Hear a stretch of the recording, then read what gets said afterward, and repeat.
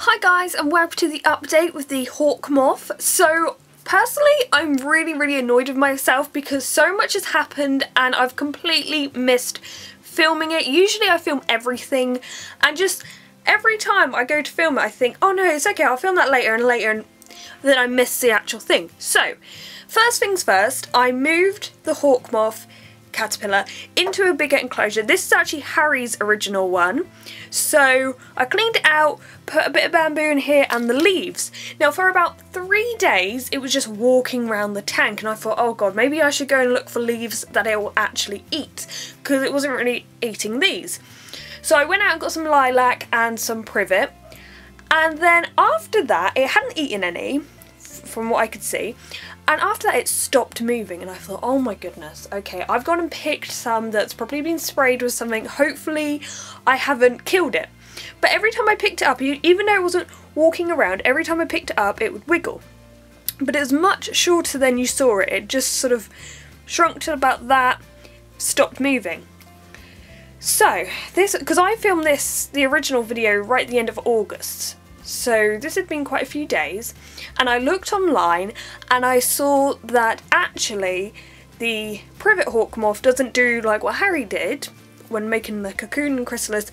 It pretty much lays on soil and gets rid of its, I'm going to say exoskeleton, although I don't think that's the right word, and that's it pupating. So if we look over here, I added in some eco earth and put some leaves in there and you may be able to see the cocoon here.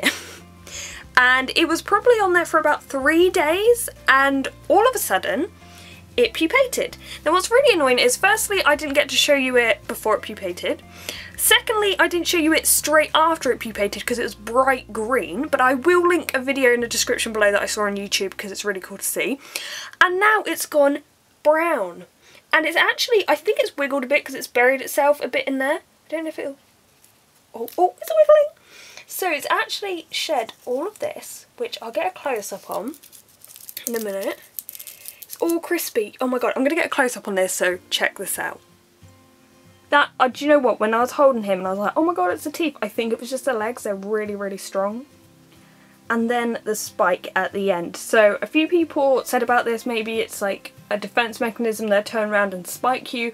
In all honesty though, I think it's quite soft. I'm pretty sure it's more to prevent things from catching it. Maybe it could use it, but from holding it, it really didn't hurt. But you may have noticed actually that there's this long black line throughout its back and then it comes out like black on the spike. And I noticed every time it moved, you saw that sort of pump, this black just pump. And I actually think it had one puncture hole from the cat. So you may have seen a black dot. Well, that went quite crispy. And I think maybe that was a puncture wound, but it healed itself very well. So nothing to worry about there.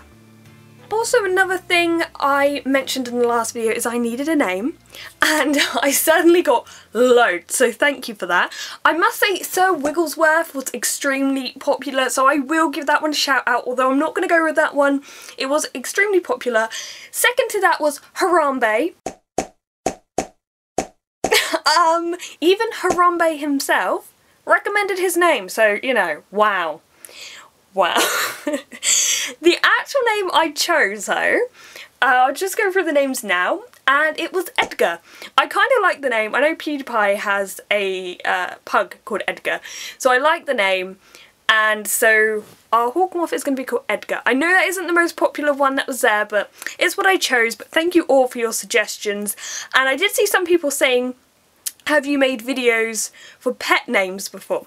I have a whole playlist, so go check them out. There's a recent one which is the ancient Egyptian inspired names. So if you ever need pet names, I've got you sorted. So I'm going to have a close-up of Edgar now. So this is the face area up close, and you can actually see in there is actually still some green there. I don't know if that's going to get any darker. I assume that they go quite a brown colour because they bury themselves in the soil and there's old leaves on them, so it's actually a great camouflage. When I first saw that he went bright green, I was like, wow, that would really stand out. Also, I just measured him and he is 2 inches long, so quite hefty Chrysalis, very heavy as well actually. And here he is all together, quite close up, and I swear he is in that position of draw me like one of your French girls.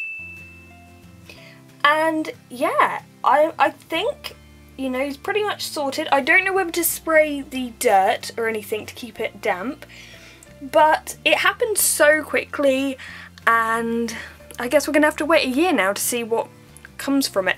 I must say, someone did, I think a couple people said about putting him on dirt, but luckily because of the time of filming, I'd already put him on dirt and everything like quite a few days before uploading the video. So actually the day the video went up is when he pupated, so if you need like a time reference, that's that. So pretty excited. Not much to say for now though, we'll just have to wait for the winter to come and go. Hopefully he doesn't hatch out early, because we've had really cold, rainy weather, and all of a sudden today it's hit like 30 again, so it's absolutely boiling. I cannot deal with it as usual. So I hope you've enjoyed today's video. Thanks very much for watching. Thank you for your name suggestions, and goodbye.